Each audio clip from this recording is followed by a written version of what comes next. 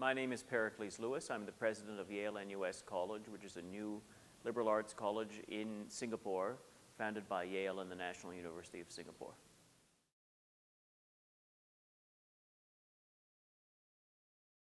Well, what I was most excited to learn about is the way that liberal arts are developing here in India.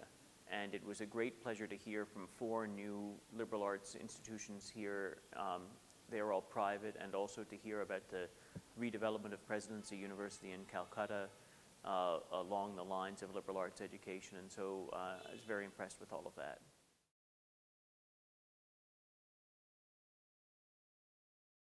Well, one of the things that was really striking to me is the desire to found brand new universities here. I've been working in Southeast Asia, and I've visited in East Asia, where a lot of times they're very well-established major research universities, and efforts at curricular reform take place within the existing universities.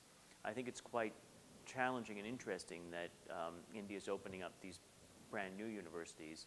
Of course, it'll be challenging at first to attract students, but their vision is very bold, and I think it's an opportunity to do something really innovative and new.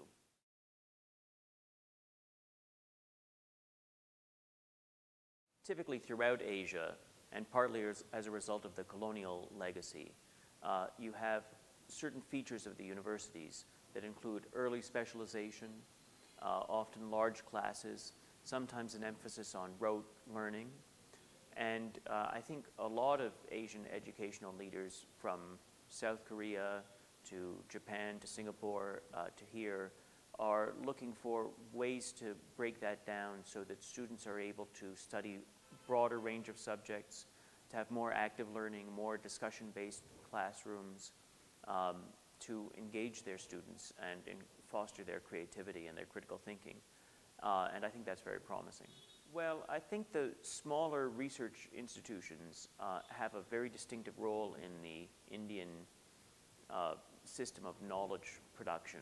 And I think the thing would be to encourage undergraduates to be involved in this important research that's done here, and to sort of stimulate their curiosity. I think there's a risk if undergraduates are just reading from textbooks and just learning sort of standard curricula. And what's much more exciting for them is to be drawn into current debates, current issues, current research, and that's something that IIHS can do.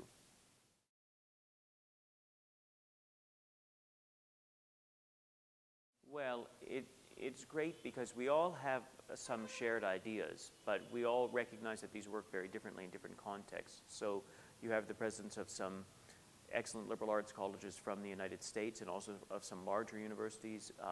I've come from Singapore, others from different parts of India, and the context is different in each of these cases, but some of the principles that we want to encourage, that critical thinking, that creativity, those are things we all share, and so we're looking at ways to do that in a variety of contexts. I think the Indian educational system has a huge amount of potential in it. There's such great human capital, intellectual resources there. I know that many Indian academics feel frustrated by bureaucracy or regulations and so on, but I think that there is a lot of potential and it just needs to be unlocked.